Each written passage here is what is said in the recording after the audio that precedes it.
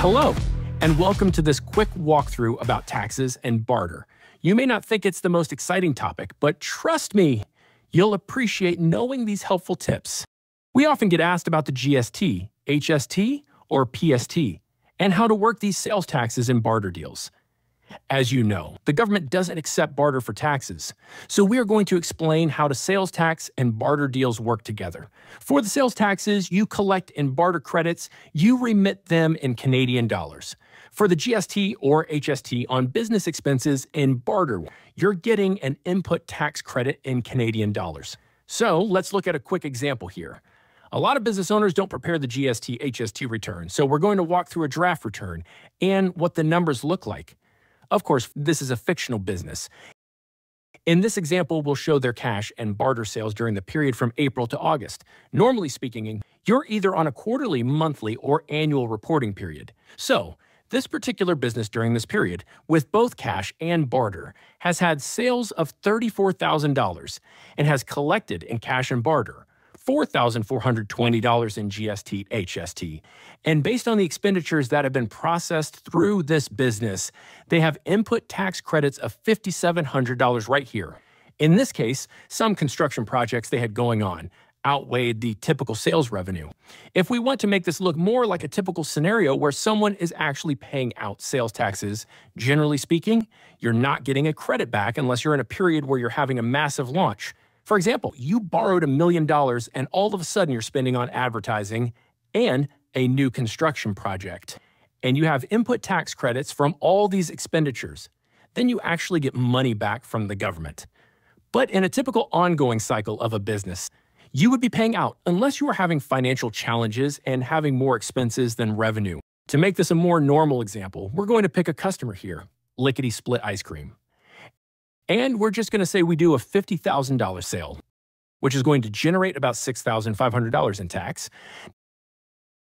Now, if we look at that same tax return, we're going to refresh that based on the additional sales. Now, you're looking at a more traditional return that you would see where your GST and HST collected during the period, whatever that period may be, is larger than the input tax credits that you have. So, the total owed is $5,000. So, if you were to do another $1,000 in sales through barter in a particular month, say you do $1,000 in barter sales. I will do it with Mark's Auto Body here. I'll type in $1,000, $1,000 generated another $130 in tax. This total of $1,130 is going to be collected in barter credits. That means the $130 here is not cash available to pay the government. It is actually in barter. So now, over on the GST, HST tax return, before we hit the recalculate button, you can see that they were going to pay $5,173.35.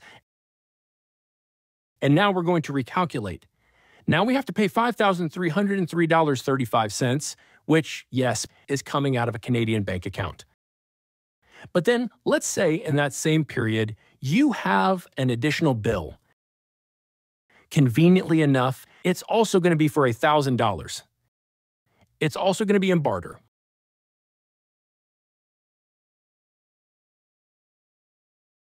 Let's now look at our tax return. So that $1,130 has been paid in barter credits, not in Canadian dollars. And we go over there and look at our tax return, and we can see that the input tax credit went up $130. And we're back down to remitting only $5,173.35. In a period where your sales and your expenditures in barter are roughly the same, your HST collected and the input tax credits that were created as a result of spending in barter and spending GST, HST in barter will be the same. And the net impact on tax is completely neutral. In periods where you are doing more sales than you are purchases, then the net tax you are remitting Canadian dollars to the government is more as a result of doing some of that business on barter. But conversely, in the periods where you are spending your barter credits more and using them, then you are actually reducing the net tax you pay. So, let's say in this period, I had another $10,000 purchase that I made in barter, and that purchase had another $1,300 worth of HST on it, which is an input tax credit.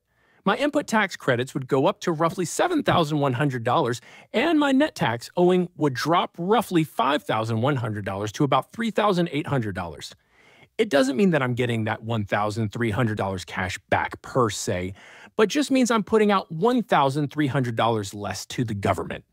So, on the GST and HST, it does completely wash that way. We have a separate video to review PST,